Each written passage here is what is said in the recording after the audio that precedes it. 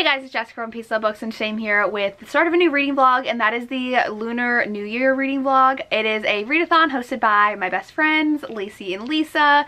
They are doing this readathon to celebrate the Lunar New Year. They did it last year. The goal is to read Asian authors, and I don't remember the prompts. I don't even know if I paid attention to the prompts. I'm just have a bunch of Asian authors on my TBR, but let me pull it up real quick. So it is read a new to you author, released from 2019-2021, recommended to you, read on the cover, and bonus is to watch the new To All the Boys I Loved Before movie that comes out on the 14th. So this readathon takes place the 12th through the 14th. It's actually the 11th right now. I have a snow day again. It is our 7th snow day of the year, and I'm annoyed. So I'd rather be teaching. I'm kind of behind now, and I teach a tested area, so it's kind of stressful, but it's fine.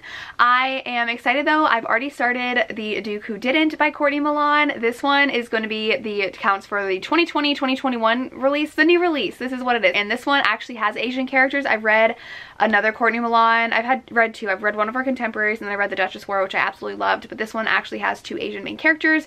It is historical. He is a duke, but he actually hasn't told people that he's around, that he's a duke, so people don't know that he's the duke. She is a girl who likes to make lists. I don't know really how else to describe her. They like met 3 years ago, and then he came back, and now he's like, I want you to marry me, and like really he's like, oh, help me find a wife, but you know, he wants her to marry him. So it's really cute so far. She's also helping her father make like a secret sauce. He is a chef. I don't know if they called them chefs back then, but he cooks. And so that's how this is going so far. I'm really not that far into it, but I'm excited to read more today. And then I hope to read A Sweet Mess by J.C. Lee, another food romance. This one, she bakes, and I think they go on a baking show. Yes, they go on a celebrity cooking show. Did she cook? I thought she baked. I don't know, but they had a one-night stand, and this looks really cute. This one is the UK edition that Lisa actually got me for Christmas or my birthday. I don't remember which one. She got this for me for one of them. I also might read Dating Makes Perfect by Pintip Dunn. This one is a YA, and she decides to date people, and I don't remember why. Then I guess their sisters go to college, and the parents are like, why aren't you engaged yet? So then they're like, I'm not getting married until I've dated.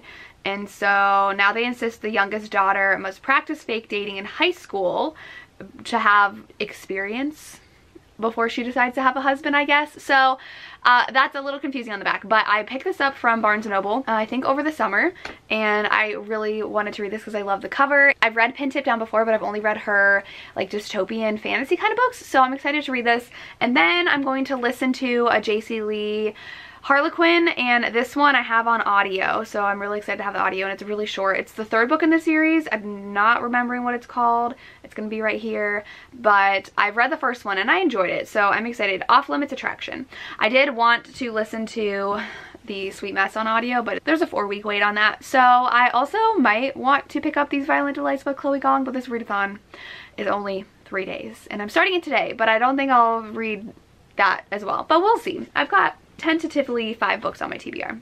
I'm not going to read them all, but a girl can dream. So I'm excited for this. Reading more Asian authors. I did do an Asian author recommendation for romances post on my Instagram, and I really have not read enough Asian authors. I had like 5 that I recommended that I really liked, and 6 that are on my TBR. So I do really want to read Jen Frederick's new one. I think it's Heart and Soul, and a girl goes to Seoul. So I'm really excited to read that one. I think I do have an e-arc of that too, but it doesn't come out for a while. So I'm excited to read these. So I'll talk to you when I've read some more. Hi guys. So I look absolutely ridiculous, and now I understand why my sister's been making fun of me, but the color is not looking good with my skin tone right now, but I'm wearing my comfy sweatshirt. It's like the huge sweatshirt.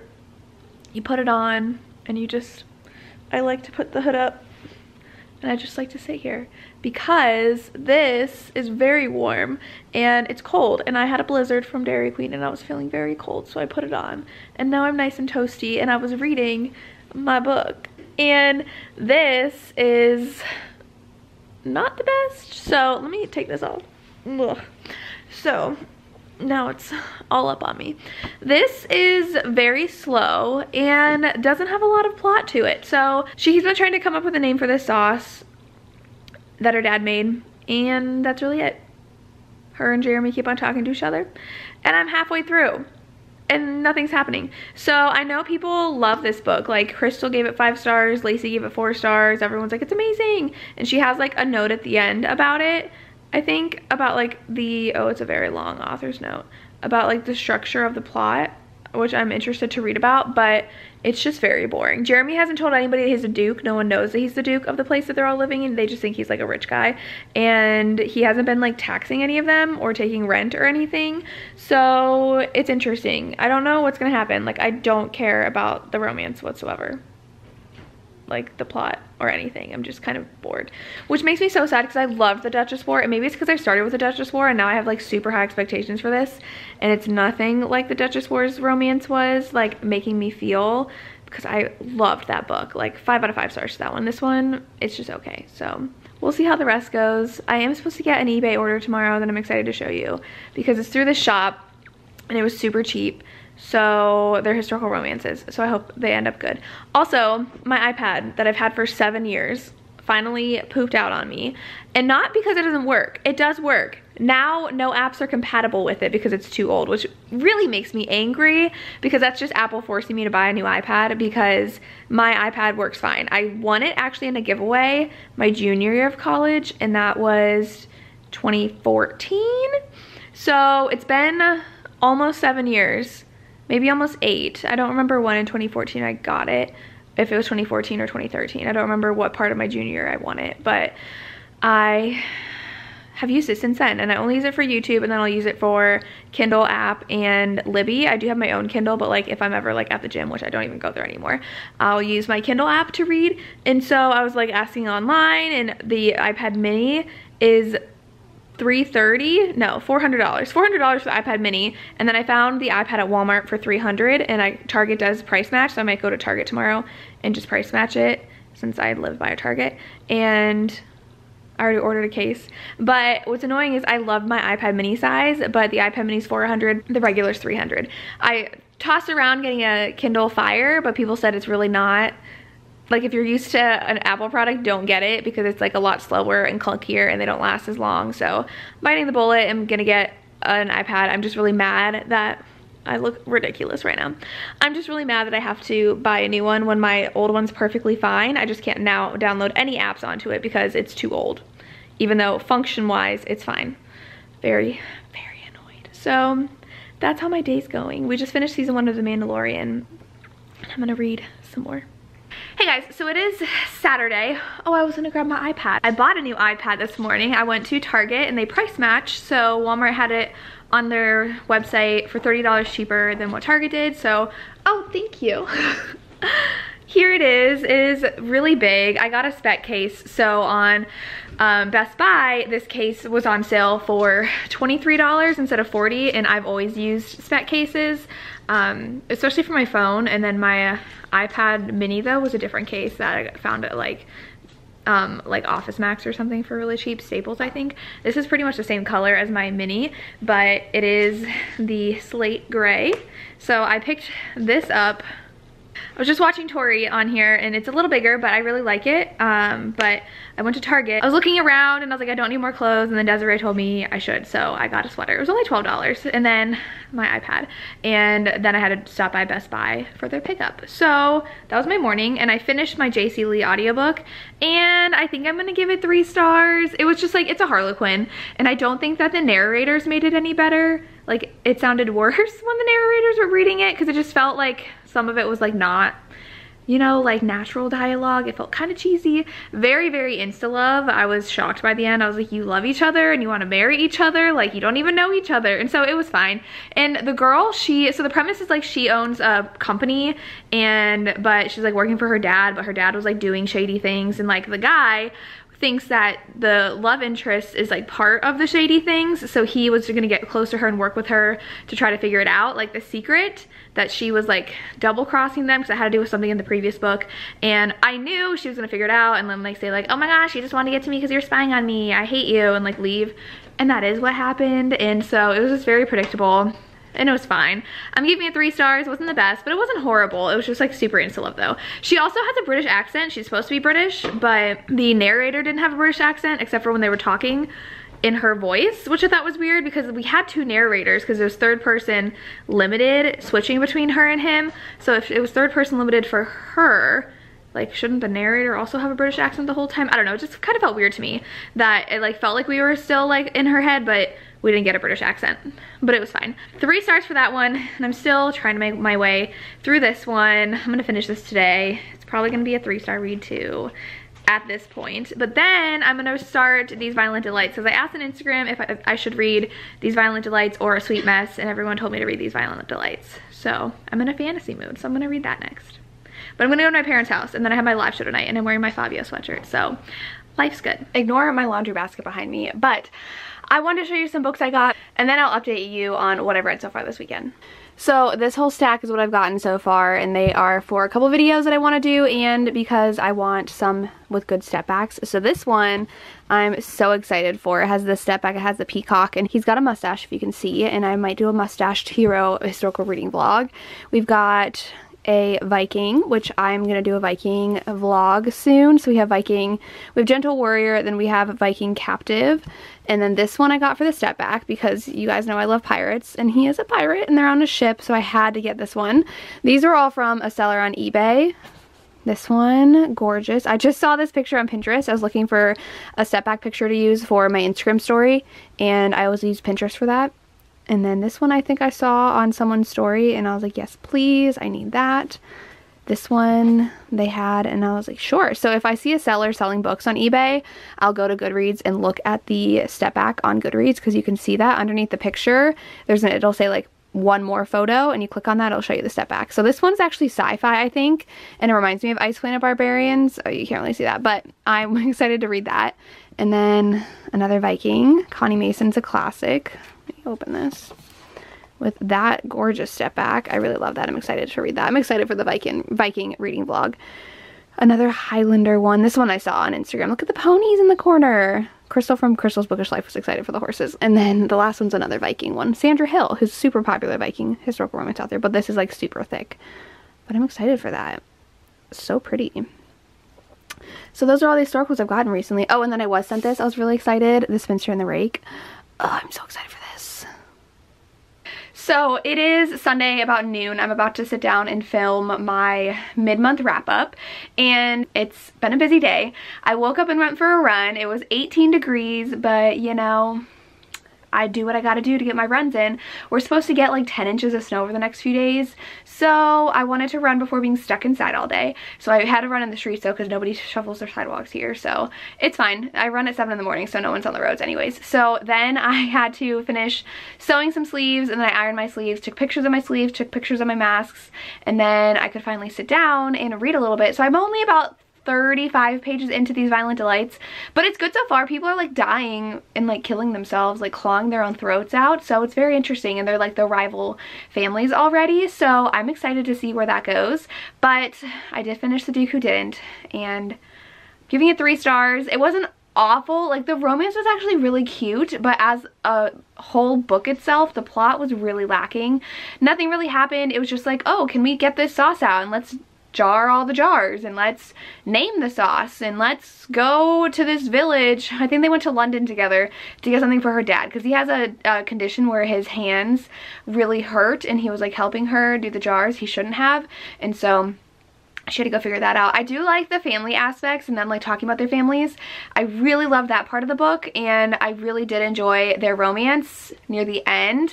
I didn't really get their connection in the beginning. I feel like if we had a couple of flashback chapters maybe in the beginning of them being in love, I would have liked it more, but I just felt kind of disconnected from their romance, and I didn't get why Jeremy was so in love with her, so it was fine. It was fine. The romance was cute, but it could have been better.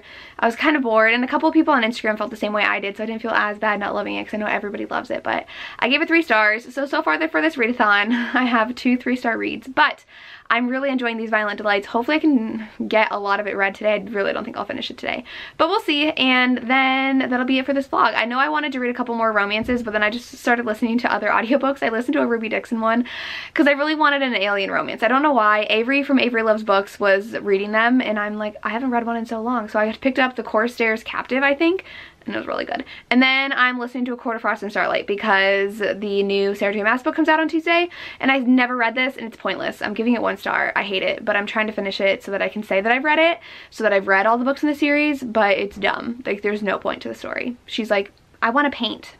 What do I get Reese? Reese, what are you gonna get me for my birthday? It's so dumb. So yeah, that's what I'm doing. I gotta go film my wrap up though, and then go read some more. Take my babies. Hi. You waiting for me? Hi, cutie. I know. Hello. So cute. You're scratching. Oh. Hey guys, so it is currently Monday. It is President's Day, I think.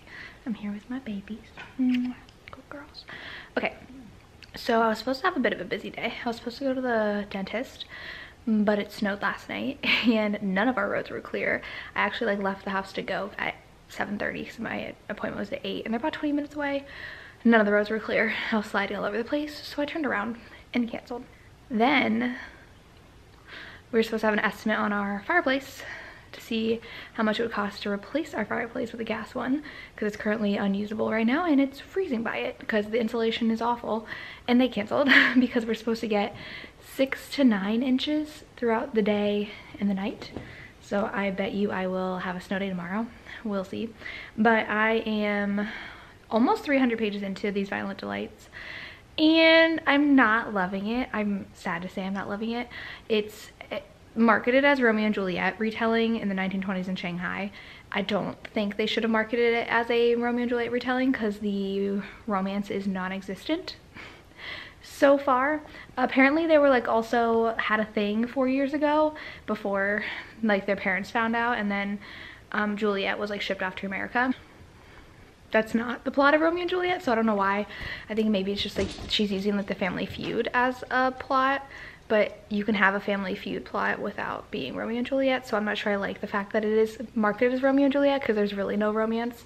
They're finally working together and I'm over halfway through the book and they're trying to figure out what this monster is that's killing people with like these insects, and like people are like tearing out their own throats. So they're trying to figure out who's doing that and why, and they're finally having to team up even though they have rival families, and Juliet's supposed to be this like kick butt, heartless person who can kill people. And I'm kind of bored, so I don't know. I feel like I've just been reading very okay books for this readathon. Like technically the readathon's over, it ended yesterday, but I want to finish this today. But I'm not loving it. Maybe the ending will be better. I don't know. Everyone seems to love it. This has over a 4-star rating on Goodreads, but I'm leaning more towards a 3. I've heard the ending's good, but I don't know. It's just okay. They haven't really done a lot. But like halfway through, they're finally like, okay, let's go and try to figure out what this thing is. I'm like, what have we been doing for half the book? So not a lot's really happening, but it's okay. I don't know, we'll see. And I'm just like really bummed about the romance because there really isn't any, and it shouldn't be marketed that way if it's not a romance. So hey guys, so it is 3 o'clock. I just finished this about half an hour ago and I'm giving it 3 stars. I'm sticking with what I felt. I do think that the Romeo and Juliet aspects kind of more so intertwined at the end, but I still don't like the romance. And I know like I shouldn't be judging this based on the romance, but like I'm a romance reader and this was like heavily marketed as a Romeo and Juliet retelling and about the star-crossed lovers and passion, and it was okay. I feel like we needed a lot more of their past because a big part of the thing says he was her first love until he betrayed her, and like we got that betrayal a little bit at the end, but like I still didn't feel like they loved each other, or I didn't really see that romance between them. I would have loved flashbacks. I think a lot of kind of second chance things, or people who have experience with one another and then like had a big falling out or like big space between their romance, flashback really helps establish that love, and I did not get that at all. So I had a really hard time understanding like their love for each other, especially because we didn't really get them together in the book until like halfway through. But the plot was fine. The villain I did feel like was a little bit over the top at the end, and I did like the mystery and I thought that was interesting, and it did keep me reading. Like I finished this in a day. If you go from like when I started it yesterday to today, I really overall pretty much finished this in a 24-hour period, but it was my favorite, and I'm surprised people are like hyping this. I did love how they were very skilled with weapons, and like she would just pull out a knife and fling it wherever she wanted to and it hit its mark, and she was really good at shooting her gun and stuff. I thought that was really cool. I liked the feud between the families. but the plot was kind of slow. I didn't really love it. The romance really missed the mark for me, so 3 out of 5 stars for this one. I do know Bethany from Beautifully Bookish Bethany. I follow her on Goodreads. We have such similar taste when it comes to what we rate things, and so she also rated this 3 stars. So I feel valid because people who I know have my same taste felt the same way I did about this book. That's my thoughts, and that means that every book I read was 3 stars, which isn't bad. Like, these aren't bad books. They were just a little disappointing and I wanted more from them. So that's how my Lunar New Year readathon went. Let me know if you read any of these or if you participated in the readathon and what you ended up reading. I'm kind of regretting now that I didn't pick up the romances because I was actually in like a really big fantasy mood, but this didn't hit that itch of fantasy. I wanted like more fantasy, so I should have just picked up these, but I didn't. Let me know if I should still pick these up because I really want to, but I have to read my book club pick, Joanna Lindsay, next for Historical Hellions, so I gotta stop this vlog. But that's all I have. Again, let me know what you read and what your thoughts of these books. As always, thank you so much for watching and have a good day. Bye.